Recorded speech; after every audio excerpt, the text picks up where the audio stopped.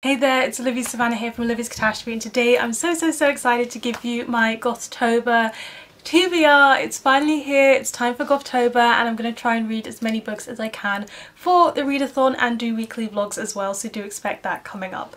But first of all, let's talk about the books that I plan to read.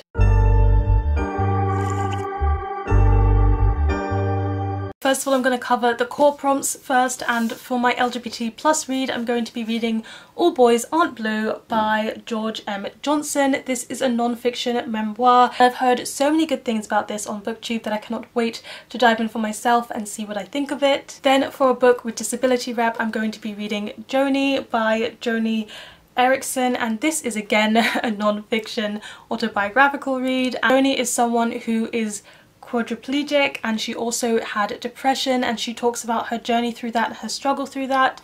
My younger sister has read this book and she absolutely loved it. She read it and she was so inspired that she went into a room and then came out and she could write with her mouth and draw with her mouth, and it really helped her through that part of losing some of the mobility of her hands. And because it was so impactful to her, I wanted to give it a try for myself and see what I thought of it. For a Black, Indigenous, person of colour authored read, I'm going to be reading Pet by Akwaeke Emezi. This is one that I've heard a lot about. It's a middle grade book and I haven't completely figured out what it has to do with, but I know it has to do with monsters and it sounds a bit metaphorical when I looked at the plot, so I am looking forward to giving it a go and seeing what I think of it. I've just heard raving reviews and I don't know too much about it, but I am very hyped to get in. For the lies prompt I'm going to go with A Character That Lies, and we've got All of This Is True by Lydia de Peñaflor. I've heard a mixed reviews for this one, but it's about this group of people who go to meet one of their favourite authors, and I think something happens that is really bad and they're all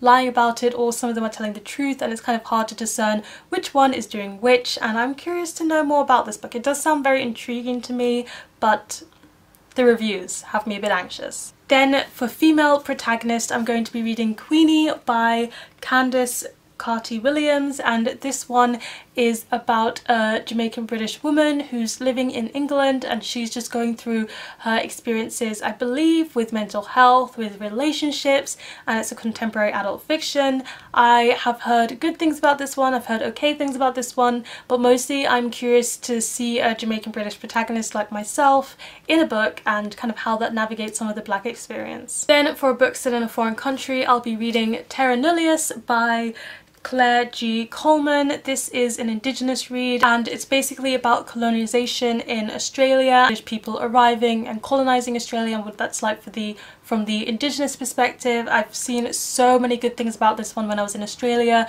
and I really wanted to read it for myself, so I'm definitely going to get into that one this month. For modern retelling I've got the Essex Serpent by Sarah Perry. So again, this is one I don't know too much about, but the cover is absolutely gorgeous. And when I did look it up, it has been described as a modern gothic, so that's perfect for Gothtober. Next up we have the Bones prompt, and I had to comb through my shelves to find one, but I ended up with The Magic Toyshop by Angela Carter, and if you can see there are skulls on the cover, so that covers the prompt of Bones.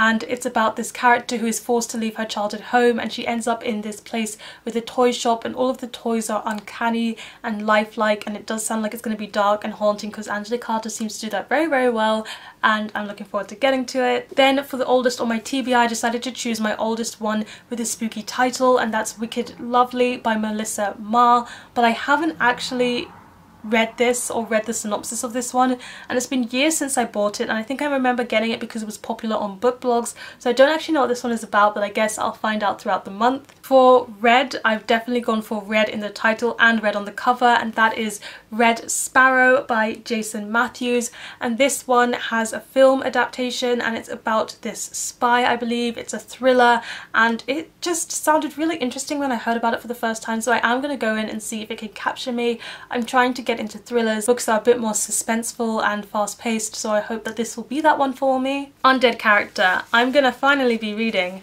Midnight Sun by Stephenie Meyer, and I saved this particularly for Gothtober because it's vampires, it's an undead character, and it's a big book. I try to read like one big book a month or like every 2 months, so that's going to be my big book.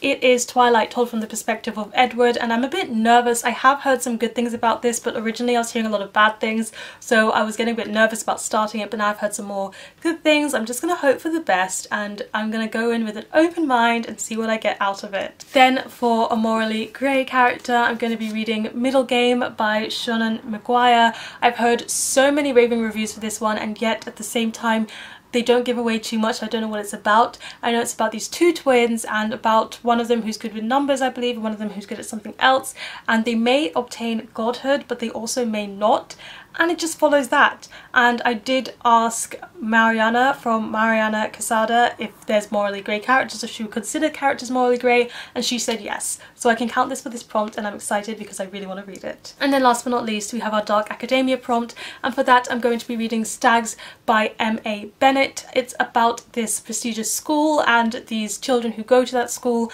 and they go on a trip, and a hunting trip, and I think something terrible happens, and it's about what happened, the truth of the matter, and how they're going to move forward after this. This is like the last Dark Academia book I have on my TBR that I own, so I'm going to go for it. I did read The Island by M.A. Bennett last year, and it was one of my most anticipated reads, and I really didn't like it, so I'm hoping that this will redeem this author for me. And then the last prompt is to watch a vampire TV series or film, TV episode I should say, and I'm going to watch one of the Twilight films, any one I want. I've been reading Twilight backward for my Read It Backwards series, and although I'm done with the Twilight Read It Backwards series and we're moving on to another series, I didn't watch any of the films and I'm kind of in the mood to watch one of them, so I'll definitely watch one of them.